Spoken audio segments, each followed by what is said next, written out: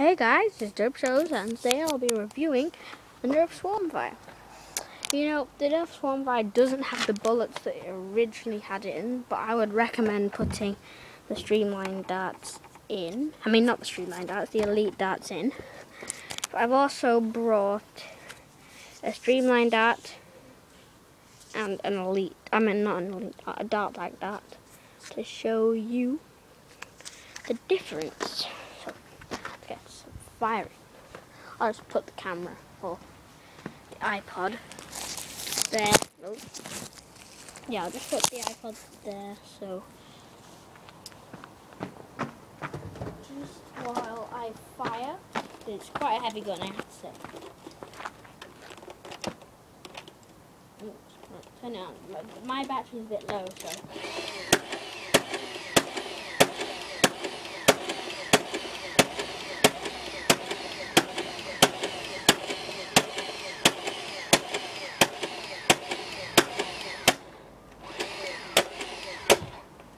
Right, so.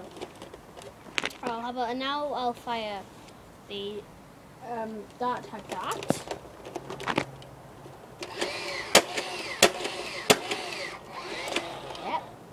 And I'll fire the streamlined dart.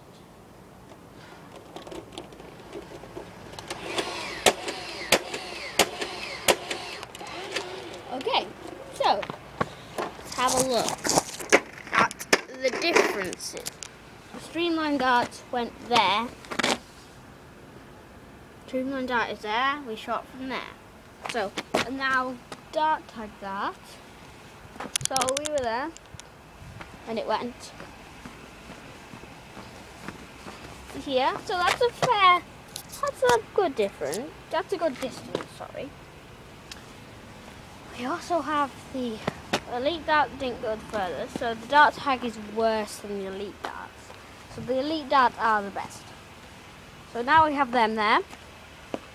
That there, that one there, that one there. Its capacity is 20 darts, so it will say on the side of it, and I do recommend wearing the glasses, even though they look really gay, because it is powerful, really powerful.